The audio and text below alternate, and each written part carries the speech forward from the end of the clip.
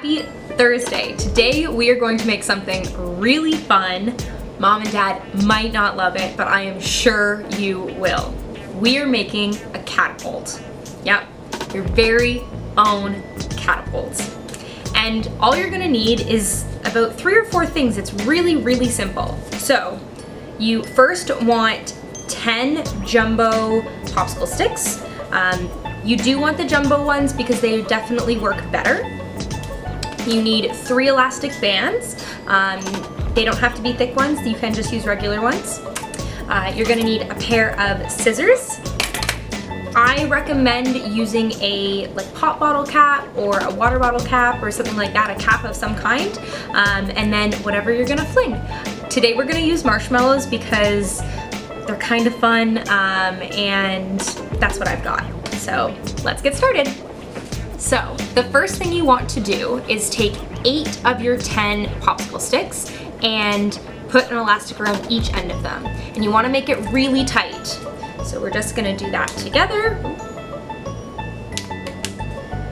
And I put mine around 3 times, and then you're gonna do it on the other end.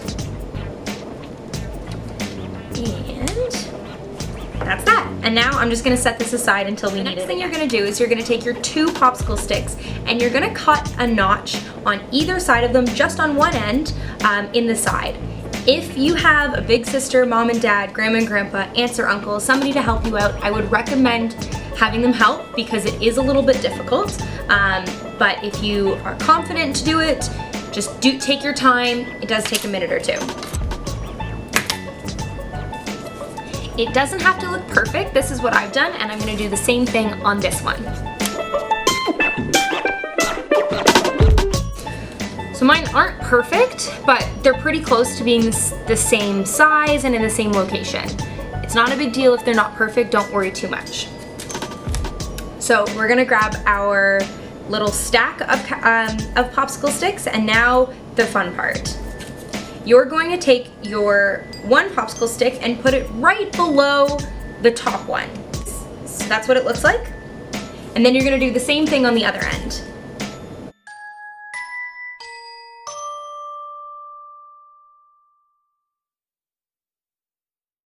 This should be your finished result. Your 2 notches are gonna line up with each other, or as close as you can get, with the majority of your popsicle stick sticking out to one side. The next thing, and it's kind of the last step of putting this together, is you're gonna take that's not the last step, it's almost the last step. You're gonna take your last elastic and you're just gonna put it right around where the notches are. The notches are just there to keep your elastic in place. I recommend putting this, it's gonna be hard. I recommend getting as many times around the popsicle stick as possible with your elastic band. It's just gonna make your catapult a little bit stronger. So, last and final step is you're gonna want to attach your cap onto your catapult.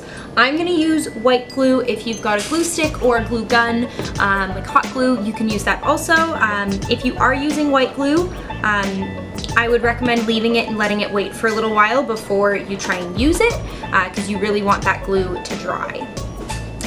And this is our finished product. It's super, super simple, but let's see if it works.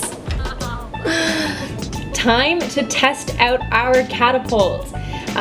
So all you need to do is set it up, which is just putting it down on the table somewhere or on the ground, grabbing your ammunition. I'm again just using marshmallows. If you've got, what else is there? Pom-poms or little bouncy balls or things like that, feel free to use those. I recommend using something soft so you don't hurt anybody. But yeah, so we're using marshmallows today. I'm just putting it. We're gonna put our ammunition in the catapult and then fling it away. Woo! We'll do a couple. And see how far and high they can go, because different ones have gone different lengths depending on how far I pull it back. So obviously they work. Tell us how far you're able to get your catapult to go. If you set up 2 of them, you and your siblings can make a whole reenactment using catapults and army guys or Legos or things like that. So we would love to see it. Tag us on Instagram or Facebook if you take any pictures or if you want to tell us about how great they are. Thank you so much for tuning in today, and we look forward to seeing you tomorrow.